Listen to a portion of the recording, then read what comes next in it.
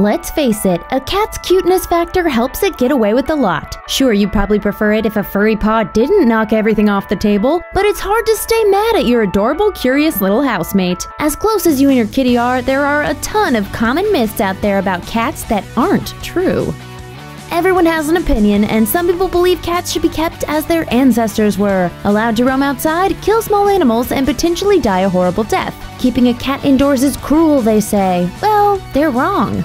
According to feline behaviorist Jane Ehrlich, pet cats should 100% be kept inside. Indoor cats aren't at risk of being hit by a car, being snatched by a predator, getting trapped somewhere, or being exposed to something that will make them sick.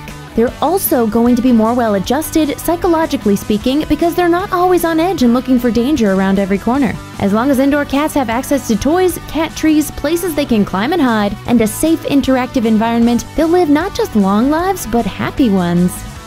If you've come home to an empty food dish and a yowling cat, you know you're only good for one thing: opening the cat food. But a study from Oregon State University tried to find out what cats prefer most in their lives. According to Science Direct, they took two groups of cats, pet cats and cats from shelters, and presented them with options of food, socializing with a human, or playing with a toy. By the end of the tests, they found the majority of cats would opt for attention from the human, even over some tasty food. Toys and scent stimuli didn't even stand a chance, and while there were differences between individual cats, there wasn't a statistical difference between the pet cats and the shelter cats. Consider this next time your cat gets mouthy when you come home. He may just be mad you were gone so long. Talk to a cat person and they'll insist cats are smarter. Talk to a dog person and it's canine brilliance that'll be touted. Both are wrong, and here's why.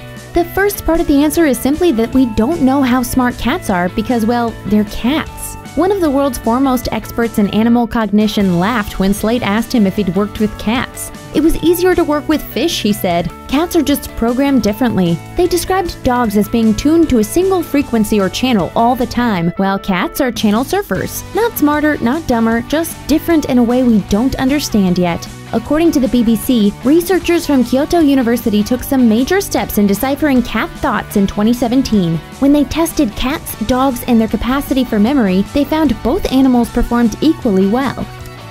If you've ever left work in the morning and come home to find your cat in the exact same spot, you'd probably see that as proof cats are lazy. They're not. While it's true they appear to be sleeping for as much as 16 hours a day, cat behavior associates say they usually aren't really sleeping. Most of the snooze time is spent in a sort of doze, where all the senses are still alert and listening for prey, predators, or the crinkle-crinkle of a treat bag. They're not exactly on high alert, but could still respond quickly if something interesting happens nearby. According to Vet Street, there's a biological reason little mittens need so much downtime: diet. Cats are meat eaters, and long periods of rest or near rest help their digestive systems handle all that protein.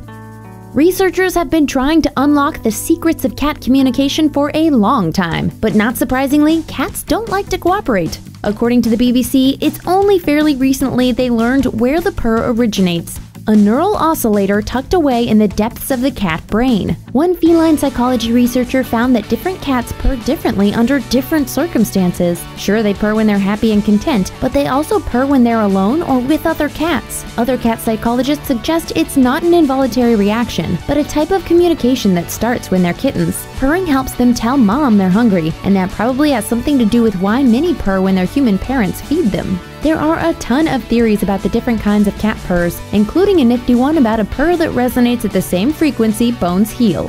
The theory is that when kitty curls up with someone who has a headache or injury and starts purring away, they might be trying to help.